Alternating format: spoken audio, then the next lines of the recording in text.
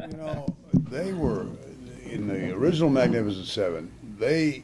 Those two actors worked so well together. I mean, they worked off of each other. They worked doubly hard to make sure that none of their personal animosity came through. Absolutely. And it was, well, they're professionals. You know that they'd been together for 20 years, and it was quite interesting. I had a similar thing happen. I made a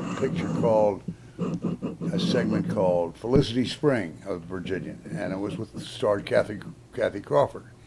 And as with all my leading ladies, she had to develop a dread disease and die in the 89th minute, you know, before we could have anything consummated. But I actually did marry her in the rehearsal dinner, the rehearsal of the wedding, and then she died the next day. She died on her wedding day. Well, when I first met Kathy Crawford, it was just something about her rubbed me the wrong way. And I don't know what it was, but I could not stand her. I couldn't stand to be in the same soundstage with her. I didn't want to be on the same lot with her. I didn't want to be in the same town with her. But as a result, as it turned out, we had to be in every scene together.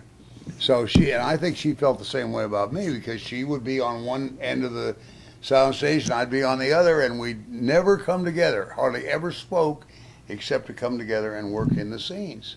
And we worked in the scenes, and that's probably one of the highest rated Virginians that ever was. And people talk about it to this day, and what a wonderful love story and all that. After that, I became quite good friends with her, and she married Frank Price, you know. Oh, right, and, sure. And became very friendly, and got to know her, and she's really a very wonderful gal. And I don't, to this day, I don't know what rubbed me the wrong way about her or what it was, but it was just one of those chemical things. I didn't want anything to do with her.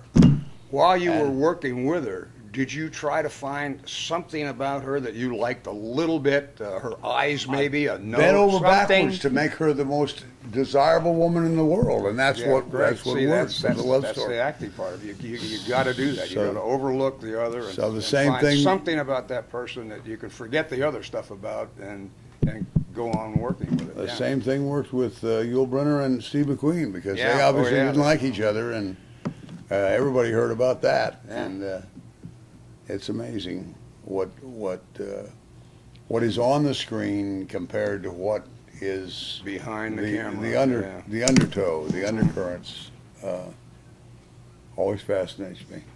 Wow.